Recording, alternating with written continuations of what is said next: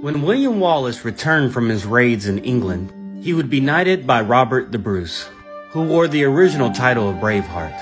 And the two are often depicted together, like the castle at Edinburgh and their monuments in Stirling. William Wallace would also earn the title of Protector of Scotland.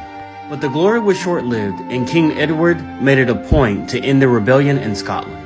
Edward would personally lead a force of over 20,000 men into the Scottish Highlands. Him and Wallace would meet at the Battle of Falkirk. Wallace would use the famous Shield-Tron maneuver, but it was no match for the English longbow. He would also be abandoned on the battlefield by his noblemen, who were supposed to give cavalry reinforcements. Wallace would barely survive the battle and would leave the country soon after. He would command an audience with the Pope and the King of France. We still have a letter written in his own hand from his time in exile.